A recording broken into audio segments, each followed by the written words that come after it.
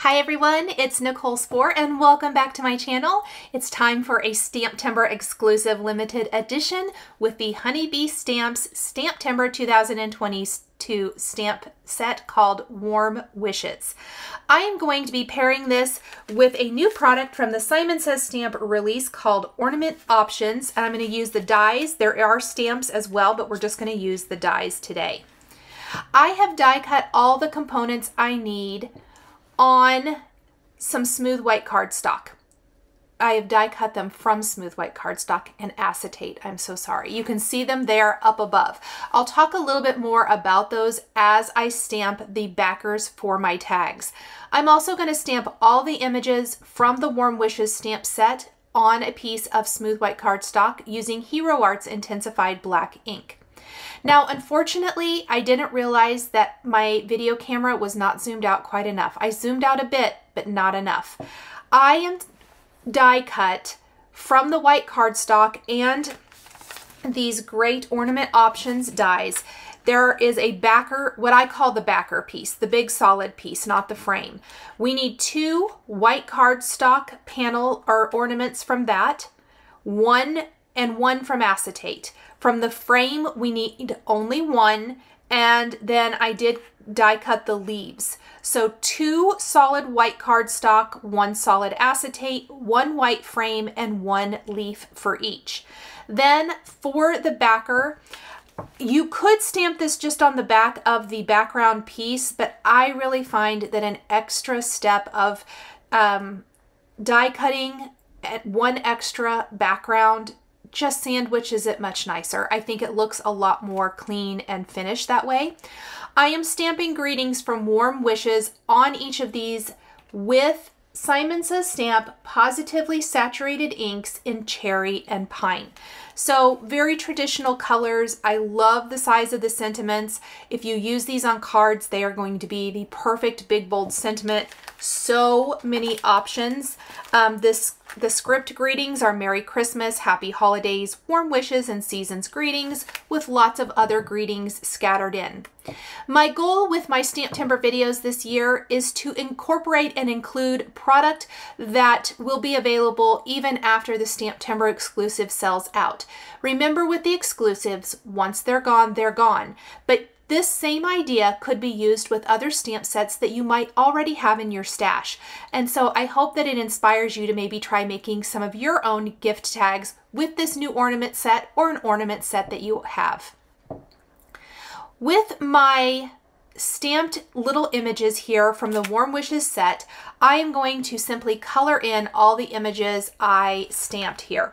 And what I'm doing is I have the 3 trees, the packages, the sled, a bench, 2 snowmen, 2 hats, and 2 scarves. I'm going to be building 3 little mini scenes. This is like a Make It Mini series. I love little gift tags. If you guys have followed me for any length of time, or even if you haven't, check out my tags playlist here on my channel, my Handmade Holiday series, or a Year of Christmas series for more tag ideas. I am a huge tag fan. I love creating them. To me, it's almost like a little mini scene, not card per se, but it's like creating a little mini scene on a card, but just on something decorative, and I love it.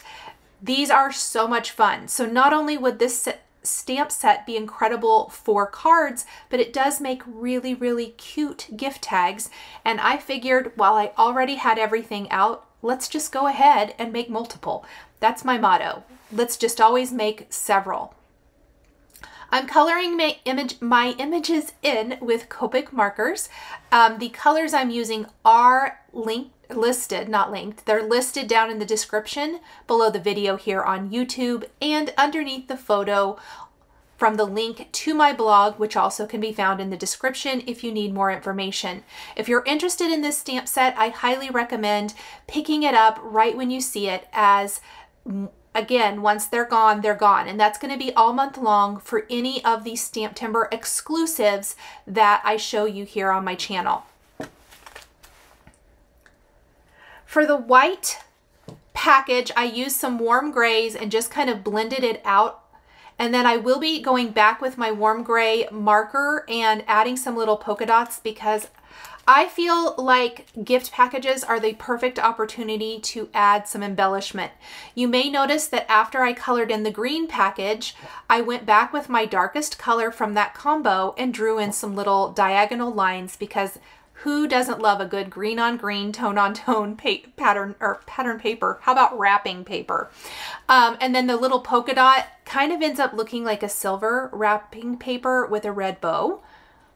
Cute little snowman. These images are really the perfect size for tag makers. Not every stamp set really lends itself well to gift tags. I would say there's several companies that have a lot of smaller images, but this is a really great one. If you like making gift tags, this is really fun. Or if you like building a scene on your card, I could see that as well. Even let's say a slimline scene. If you wanted to incorporate all these images, I think a slimline scene would be very, very cute. The hat in this set also is a little bit different than the regular top hat, and I kind of appreciated that, so I colored mine differently. I didn't do a black hat, and I like how it turned out.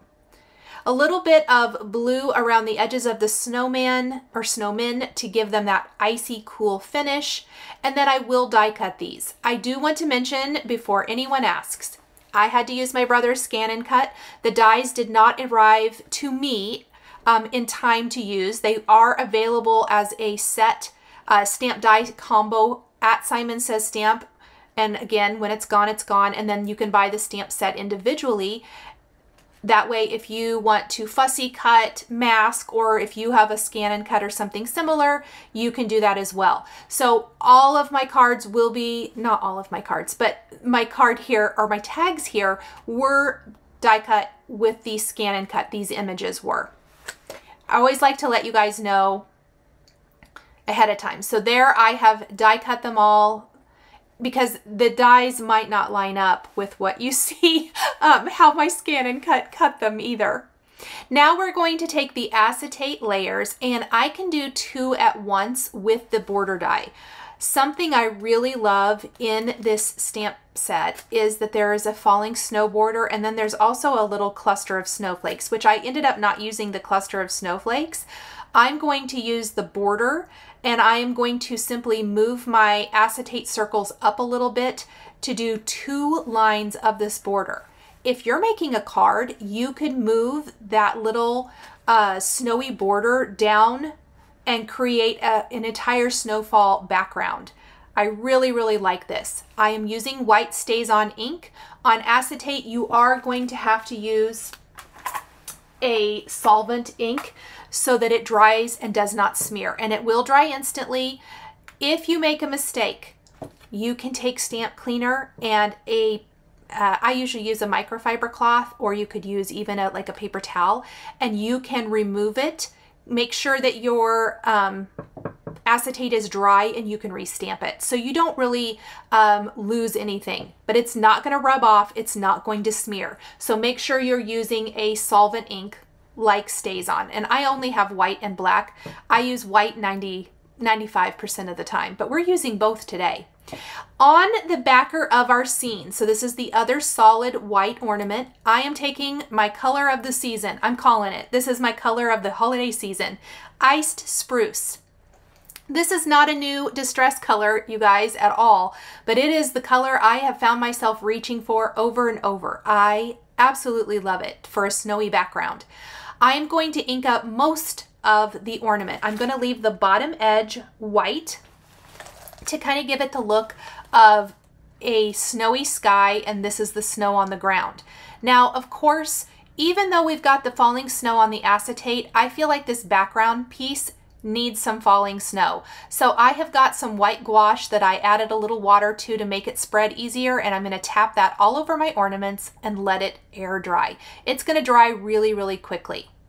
While I'm waiting for it to dry, I'm going to take some green markers and I am going to color in these leaves from our set. This is the same set that the ornament comes from.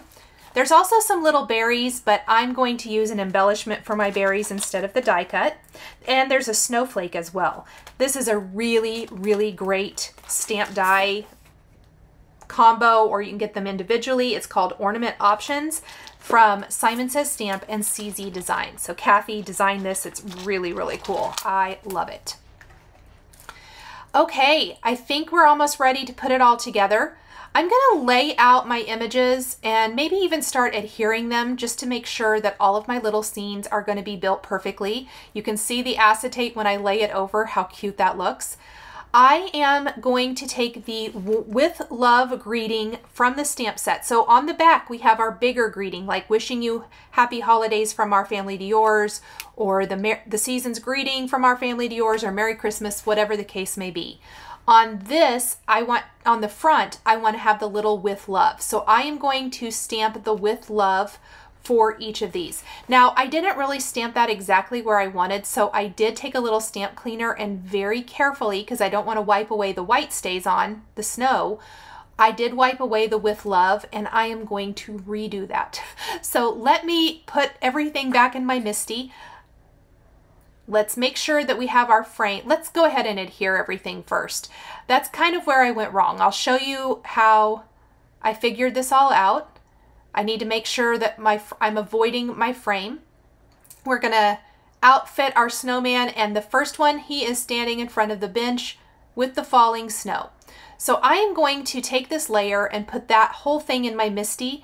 I want to make sure the With Love avoids the frame. I don't want part of it to be underneath. So I think it looks cute right there. I'm going to go ahead and remove everything else and keep the acetate in my MISTI, stamp the With Love with black Stazon ink, and then we're going to glue that little skinny white frame to the front of our acetate.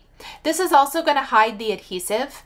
I'm going to use acrylic blocks a ton here to help hold everything nice and flat, to help hold it down and make it nice and secure. Surprisingly enough, I think my favorite tag might actually be the sled with the presents, not the snowman. I couldn't fit the snowman into this one, and so I thought, well, a little sleigh or a little sled with the presents is really, really cute, and then the last one's going to be some trees with a snowman. I love them all, truly. They're just so much fun. And I'm trying to avoid that outer edge for the most part. The sleigh was the only thing, or sled was the only one that was kind of hard to do that with, but it doesn't bother me. So that I'm not trying to get everything to adhere, because there are a few layers. And then I'm going to glue the greenery up to the top of the ornament and glue a backer on, which just sandwiches it all really nicely. And then acrylic blocks. Lots and lots of acrylic blocks. Let's hold everything down and hold it flat. Now that I know that I like this design, I'm going to go ahead and start stamping With Love on the other two acetate covers, and it ended up being in the perfect spot for all three. I stamped all three with the black Stazon ink, cleaned it up, and put it away. We're going to adhere all the remaining layers for the final two gift tags with our white outline right over the acetate. And then on the back of the acetate, following the same outline of the frame, we are going to glue that to our scene.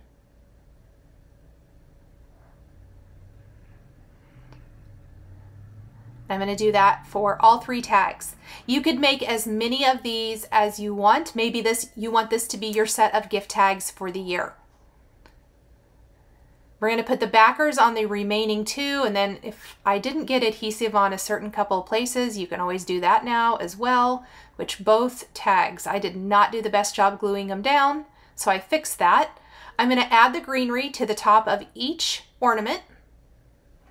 And this ornament, if you don't want to stamp the greeting on the back, you could put this entire ornament on the front of your card if you wanted to. That would be a fun idea as well.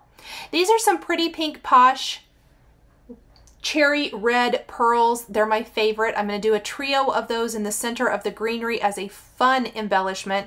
I like adding just a little something unexpected to my gift tags, and I think this just fits the bill. It's really cute. You could use the coordinating die and die cut your own, but it is super teeny tiny, and I like a little dimensional embellishment, if at all possible. So we're going to pick up 3 of those, pop them in the center.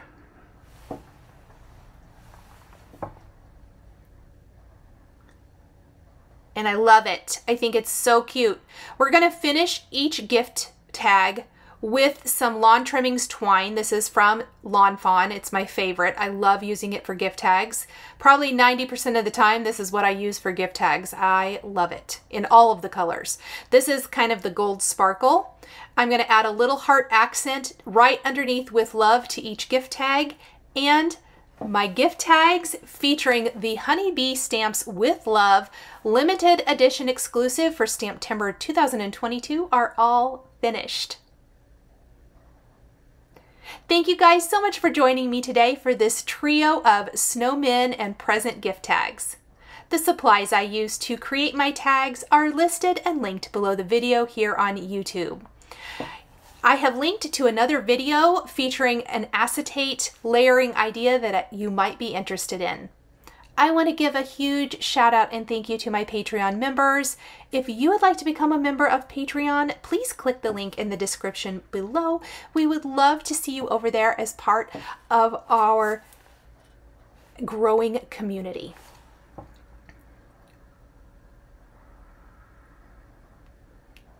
If you enjoyed this video, please subscribe to my channel, click that like button, and don't forget to hit the notification bell to always be notified when I have a new card making video. Thank you guys so much for joining me today. I appreciate you all so very much, and we will see you again next time.